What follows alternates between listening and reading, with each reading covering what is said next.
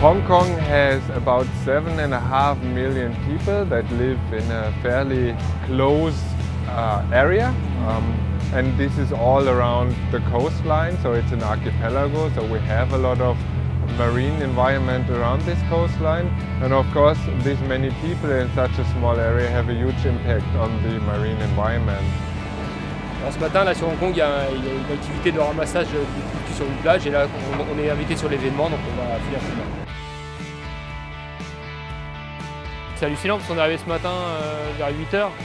On voyait du plastique, c'est sûr, hein, mais on ne voyait pas qu'il y en avait énormément. Et en fait, au bout de même pas 1 heure, hein, c'est ça, bah, en fait, il y a un gros monticule énorme.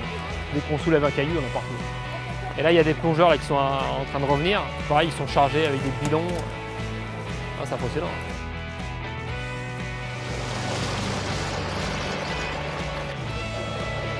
So we are here in Crescent Island, Crescent Bay, Hong Kong, and we are just getting ready to do our first sampling in Hong Kong. It's very early in the morning, so there's a lot of fog around and everyone is pretty excited.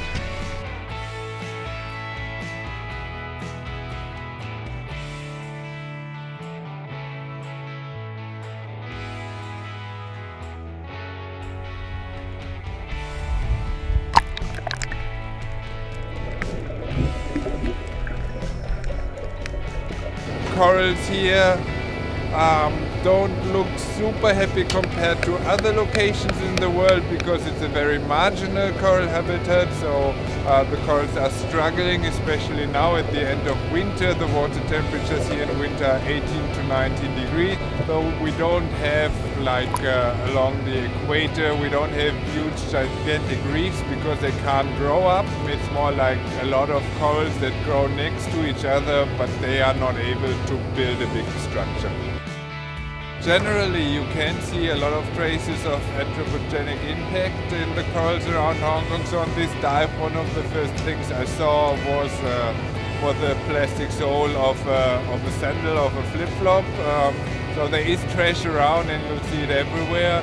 This is one of the more remote locations where we are at the moment at Crescent Island, but still you do see trash and pollution.